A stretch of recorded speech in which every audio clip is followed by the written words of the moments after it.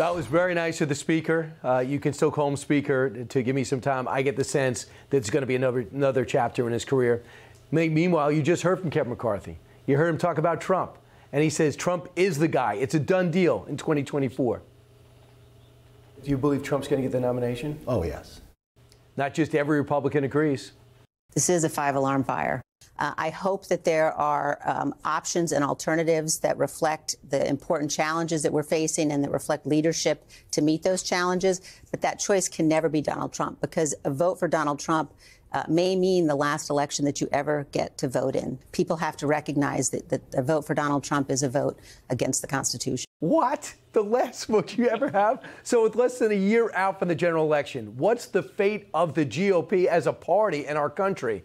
Our next guest thinks Nikki Haley is the answer. He is New Hampshire Governor Sununu, who will not be going for another term and thought about running for president and didn't. First off, your response to Liz Cheney.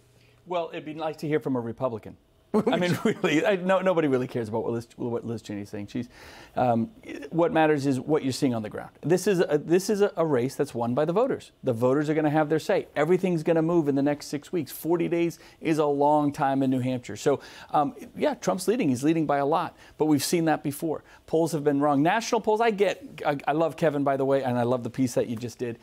I'm a big fan. But I get if you're living in California, you're seeing national polls, you think it's inevitable. But Iowa and New Hampshire are very, very different, especially New Hampshire. But if I could bring you back to what Liz Cheney said, she reflects a lot of people. I know you do other networks. They think that if Trump gets in office, he's going to blow up every institution, he's going to fire everybody and refuse to leave. So what you're going to see with Nikki Haley is she's, again, that next generation of conservative, that she was the Tea Party candidate. No, but you do believe that? Do you believe that Trump gets in, he will blow up every institution? No, of course. No, nothing like that. And again, if Trump's the nominee, but right now it says he would win. I mean, he's probably within the margin of error. He would win. I'm behind Nikki Haley because she'd win by 17 and not just win the presidency, but carry governors, senators, congressmen. We wanted that in 2022. You need that leadership at the top to win up and down the ticket if you want to get anything done. So on the Real Clear average, Trump is up significantly in the national polls, 60-13 to Haley's 12 to Ramaswamy 5. When it comes to New Hampshire, hasn't been a poll in a while, but he's got a roughly a 20-point lead. We're going to get one next week. But you looked at Nikki Haley and you looked at DeSantis and Christie. They were all good friends of yours. All good friends. So what was the reason? Because she is the most best chance, or your pick? I think there's three big parts of the package. You look at the background. She's a governor, as they all are, but what she did in a turnaround, she's an accountant, she's not just some lawyer. She actually understands balancing budgets and fiscal responsibility, the opportunity that comes. The international issues, far and away the most qualified person internationally, and international issues matter. People are really looking at that. Her stance on Israel, Ukraine, it's unequivocal. She doesn't mince words, she's right there. Then she just connects. And in a live free or die state, we're not about big government solutions. We want to know that the individual comes first. A policy is important, of course, and she's right there on the conservative values of policy, but she connects with folks, she's earning trust. And Washington has no trust right now.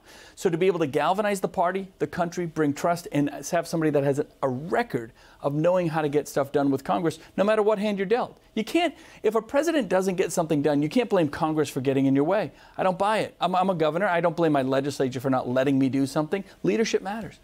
Governor, it's so interesting the Democratic Party gave you guys the Heisman. They don't want you to be first. You're going to be first anyway.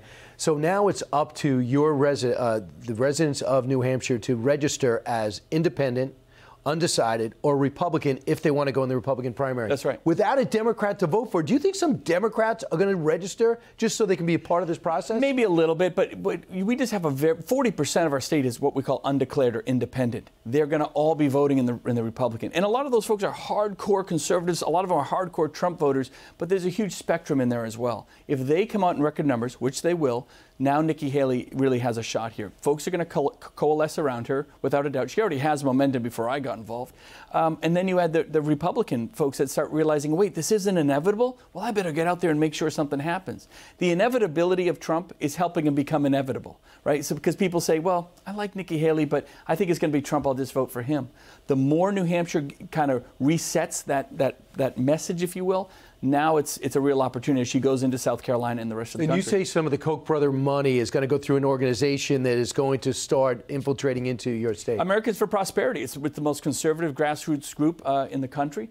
They're 100% behind Nikki Haley. They're going to put the ground game. No one really has a great ground game except Nikki Haley right now. The ground game in New Hampshire matters. Those are the door knockers, getting on the phone, most importantly, getting out the vote. So as Nikki raises all this money, it goes to what we call a get out the vote effort, making sure that, yeah, I want Nikki Haley to be there. Well, you got to go vote, and making sure you push that message. But in total candor, when you first decided, when you were thinking about running and everything, you didn't think that Trump had a shot after 2022. No. And you are surprised, as I am and many people, that he's got such a substantial lead right now. Yeah. What happened? I mean, talking to your dad, your family's been in politics your whole life. We've never seen anything like this. It's unbelievable. Look, Trump, you have to give him credit. He's done a great job avoiding questions, avoiding process. He does a rally. He doesn't take any questions. When his name is said 100 times between 8 and 11 p.m. a night, and the other candidates might get 1 or 2 hits, well, of course, people think it's inevitable. He's the guy. But on the ground in Iowa, and most importantly in New Hampshire, completely different story. All right, for Saturday night, he took off his tie. He came, he gave us some quality studio time. Governor, thanks so much. Thank you, brother. And I look forward to staying on the scene, even though you're stepping aside. Hey, Sean Hannity here. Hey, click here to subscribe to Fox News YouTube page and catch our hottest interviews and most compelling analysis. You will not get it anywhere else.